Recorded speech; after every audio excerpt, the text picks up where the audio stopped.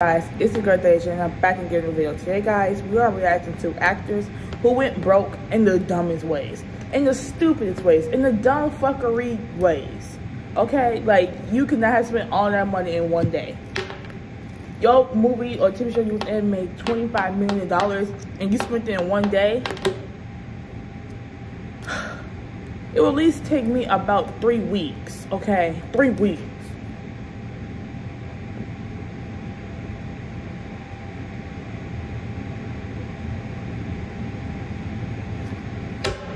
I'm getting tired of hearing the fucking door.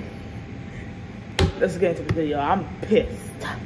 I fucking was spending 360 grand a year on wine bottles, while Nicolas Cage's bankruptcy included 9 Rolls Royces and his own private island. I'm sorry. Yes, cars are nice, but why you need 9 Rolls Royces? I can't talk. Why you need 9 cars? Are they the same cars? Like the same brand of each car? Or like it's like different 9 Rolls. But there are few active bankruptcies stranger than Kim Bassinger's, who thought it was smart to pay $20 million for an entire country town. Braselton, Georgia had only 2 shops and... Bitch, this is not Twin Peaks. This is not Twin Peaks. What the fuck? This is not Twilight. What the fuck are you doing? Oh no. Local residents, one of which describing the town by stating breading chicken is about the most exciting thing we do around here, which made the reason for Kim's purchase even more stupid. She planned on turning the town into a Hollywood tourist attraction by building a major film and recording studio with the added bonus of a theme park, homes and shopping centers at a time when Braselton's economic conditions were so atrocious. Another local resident stated, if we talk about the economy, everybody gets depressed. Given the real Hollywood was on the other side of the country, it's no surprise that the project failed, forcing Kim to resell the town for $4.3 million, locking in a $15.7 million loss and the alienation of her entire family who'd also bought into the project. The stress from the town's failure then caused Kim to pull out of the movie she was starring in, prompting the producers to successfully sue her for $8.9 million, which Kim couldn't pay. You had to declare bankruptcy. You made everything.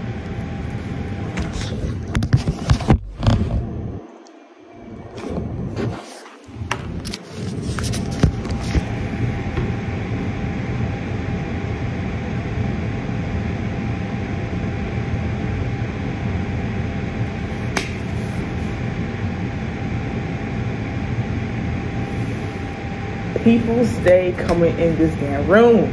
I'm gonna switch my filming location because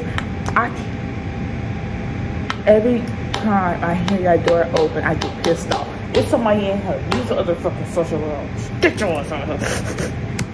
Lost everything. Lost everything. Every single thing. But at least Kim Basinger still had her freedom. Oh my God, as Wesley Snipes' bankruptcy was so brutal, it we also watch put that. him in prison. He'd earned over $50 million from a range of different roles, although despite purchasing an Aston Martin Vanquish, as well as mansions in both Florida and New Jersey, Wesley refused to lodge a single tax return over a 7-year period, and was therefore ordered to pay the IRS $23.5 million. Wesley tried to wiggle his way out of paying by making the strange claim that he was a non-resident alien of the United States despite being born there. He knew he had to pay the taxes. He was just... Wait, well, I should like, when somebody else like walk in, I'm gonna need this rolling and this. So they like, oh, you got YouTube channel? I'm like, yeah, subscribe.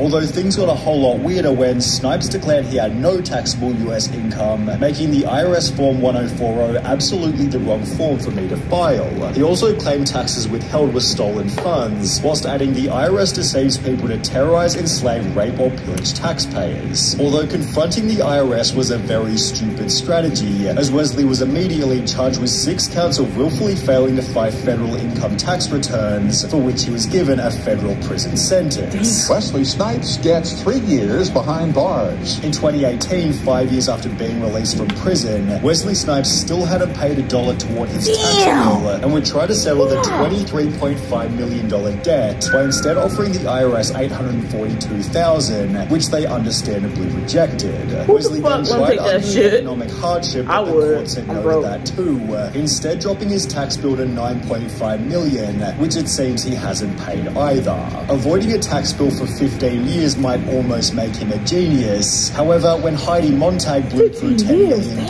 there was zero intelligence anywhere. Reality television was the source of her wealth, appearing in The Hills, Big Brother, and I'm a Celebrity, Get Me Outta Here. Although when these types of shows completely disappeared, Heidi instead began recording music, spending $2 million on her very first album. She'd state, "I put every dollar I have into this. I've spent over $1 million, almost $2 million on this album. It's cost as much or more than a Britney Spears album because I wanted it to be that quality. The songs will make an impact in pop history.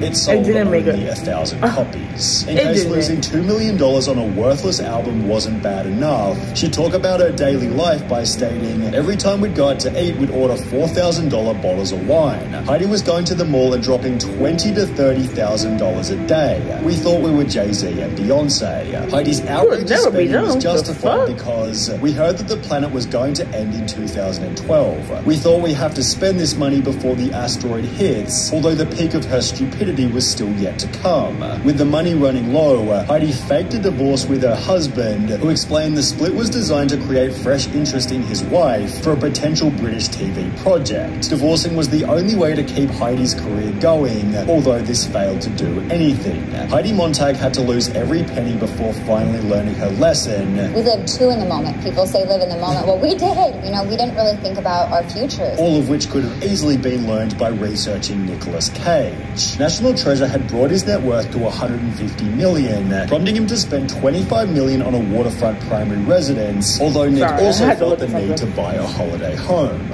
He'd therefore spend a further $15 million on a Rhode Island countryside mansion, also picking up an $8.5 million apartment for his weekends away in Las Vegas. But what about his weekends in the Bahamas? Well, for that he dropped $3 million on his own private island, but this didn't do anything for his trips to Europe, for which he'd spent a further $12.3 million on 2 medieval castles, where he'd spent huge sums on enormous Gatsby-style parties. By 2007, Nicolas Cage had bought 15 different houses, where he'd keep his 26 different vehicles, including 4 yachts, 9 Rolls Royces, and a nearly $3 million vintage Bugatti. Although this wasn't as old as his $276,000 dinosaur skull, kept next to a bookshelf holding a $150,000 Superman comic. Throughout the houses lived a $150,000 pet octopus, an $80,000 two-headed snake, and a pair of albino king cobras that set him back Listen, okay, rich people just be buying the dumbest shit. This nigga spent all this money for fucking snakes. You can find that shit in the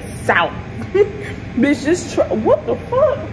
Okay, just travel to your local forest and look closely down, and I'm sure you'll find all them snakes you just bought, or some that's even bit different. You dumb bitch. $1,000. To add a cherry on top of the cake, Nick purchased his own extravagant gravesite for a price of $40,000, finally concluding his crazy spree just months before the global financial crisis. The real estate market crashed and I couldn't get out in time. Around the same time, he began receiving fewer high-paying roles, and with 6 different loans on his Bel Air mansion, plus mortgages on every other property, Nicolas Cage was headed toward bankruptcy. By 2000, I know you do sell their snakes the same price you bought them, or a little bit higher. Sell them cars for a lot of money, and sell that house. I mean, hey, the cars and sell the yachts. Unless you want to live in a boat, but that's not really cute. Unless the boat have a shower, then it's like, okay, I could do that. But I will sell the car, the snakes, and the yachts, and the stupid dinosaur, and keep the comic books. Who the fuck want a dinosaur head? Bitch, they're been dead. He owed a further $6.2 million in unpaid taxes, forcing him to sell almost everything, most of which at a loss. His $15 million Rhode Island mansion resold for $9.5 million, while his $276,000... Wait, I'm sorry, I wasn't paying attention. Forcing him to sell almost everything, most of which at a loss. His $15 million Rhode Island mansion resold for $9.5 million, while his $276,000 dinosaur skull was taken by the government after they discovered it was originally stolen. When the government said that they needed it back, I gave it to them, but I never got my money back. Nick launched a $20 million lawsuit against his former manager, stating, Cage discovered that he is now forced to sell major assets and investments at a significant loss and is faced with huge tax liabilities, although his manager clapped back by claiming he advised Cage against buying a Gulfstream jet, against buying and owning a flotilla of yachts, against buying and owning a squadron of Rolls Royces, and against buying millions of dollars in jewelry and art. The lawsuit was eventually dismissed as ridiculous, forcing Nick to take on low-quality acting roles purely to avoid bankruptcy. It may not have been blue chip, but it was still work.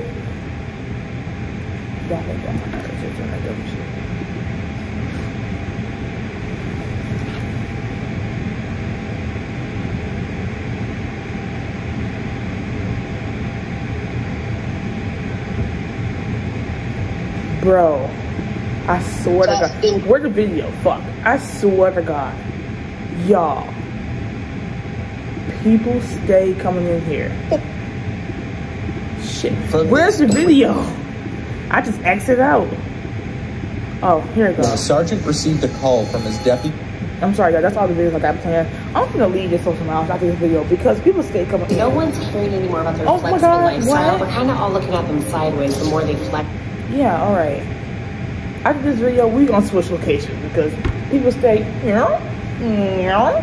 Go when away. asked how much has money driven your work choices, Nick stated there are times when it's more of a factor than not, before adding, I had this pride thing where I wanted to work my way through anything, which Nick has since done quite successfully, unlike Randy Quaid, who gave up Hollywood to chase conspiracy, bankruptcy, and all-round insanity.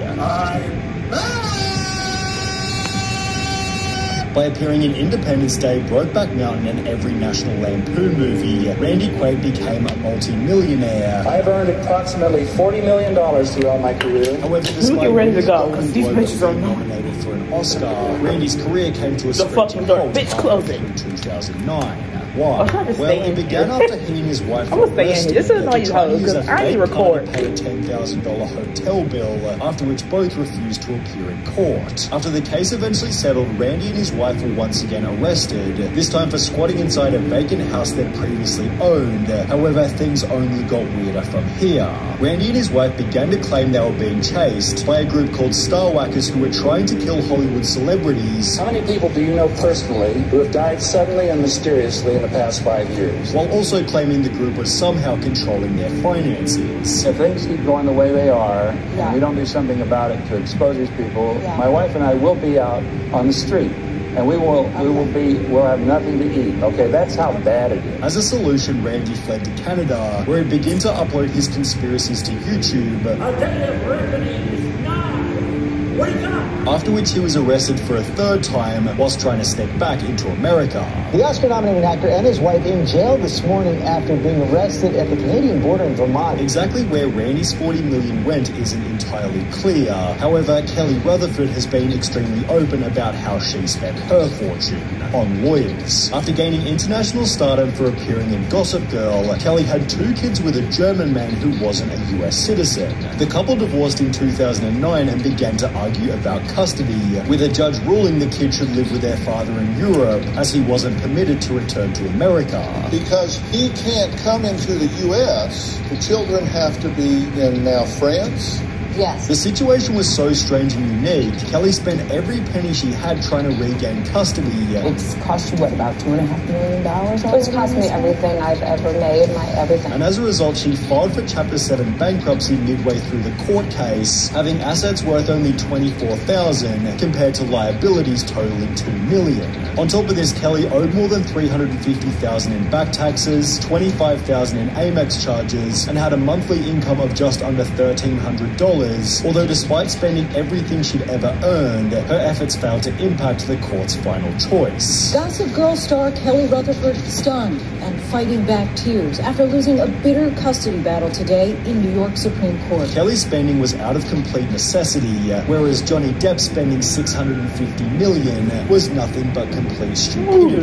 In 2012, he was listed as the world's highest paid actor by the Guinness Book of Records, although despite earning $900 million over a 13-year period, he spent the money so poorly Conan O'Brien joked that he must have gotten financial advice from Nicolas Cage. Similar to Cage, Depp purchased 14 different properties, including his own Bahamian private island, multiple countryside mansions, and a $60 million village in France, although it was Johnny Depp's day-to-day expenses that might have been even crazier. A 2017 lawsuit revealed he was burning $2 million a month on $200,000 for a private jet, $150,000 on security for himself and his family, $300,000 on staff, including 40 full-time employees, and $30,000 on wine, which was confirmed during his trial with Amber Heard. However, Johnny Depp's craziest purchase was when he spent $3 million on his friend Hunter S. Thompson's funeral by firing his ashes out of a rocket-like cannon. Just like Nicolas Cage, Johnny Depp tried to sue his management company TMG, although they responded with their own lawsuit stating Depp chose time and again to ignore TMG and all of his other advisors. Depp truly has no one but himself to blame for his current financial and personal circumstances. Oh, fuck. Oh, okay, yeah. All right.